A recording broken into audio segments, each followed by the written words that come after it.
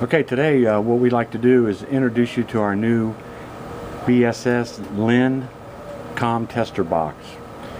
This is Regitar's Mobiletron's new test box, and it checks all the BSS and LIN regulators on the market as of today. So what we're going to demonstrate, we have our alternator set up on our test bench, and we have the regulator on external so we can get to the connections easy and demonstrate the box. So this is how everything would be set up for the test on your alternator test bench. So first what we're going to do is demonstrate that you got different LIN settings. You got 3 different LIN settings, the 3 byte and 4 byte rate, and the baud rate of 9600 and 19200K. And we have 3 different volt settings. Our test box has 4 different error codes, and we'll demonstrate how this box operates and performs. With this first regulator is the LIN regulator. Now the PCM on the vehicle has different voltage range from 12.7 all the way up to 16 volts.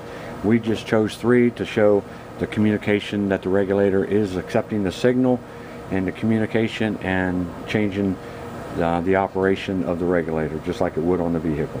So we're going to start up the test bench here. You'll see the alternator test bench light come on. The box comes on and it goes out, showing that the handshake and the communication has been accepted by the regulator from the box. We take the load off, we run it up to about 4,000 rotor RPMs, and we demonstrate here that the regulator's first volt setting is 13.5.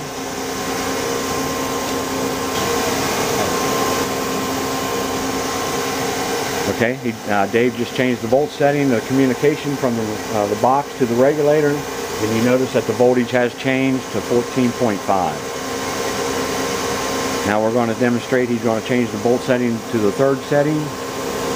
It accepted the signal, and the voltage you see changed to 15.5, that the communication is working in the box and the regulator is communicating back and forth. Now we're going to remove the stator wire, and when we remove that, it's just like an open circuit. Dave removes the stator wire. You see that the test bench light comes on, the voltage drops off, the alternator's not charging, and we have an error code of E02. Okay, Dave's going to hook the stator wire back up, and you notice the error code went off and the voltage turned back on. The alternator started communicating with the regulator, or the test box started communicating with the regulator, and everything's functioning properly now. Now what Dave's going to demonstrate is that we're going to disconnect the LIN signal from the box to the regulator.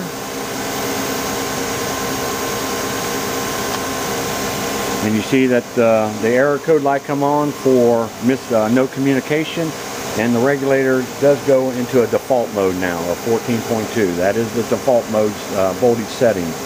So he's going to connect it back up.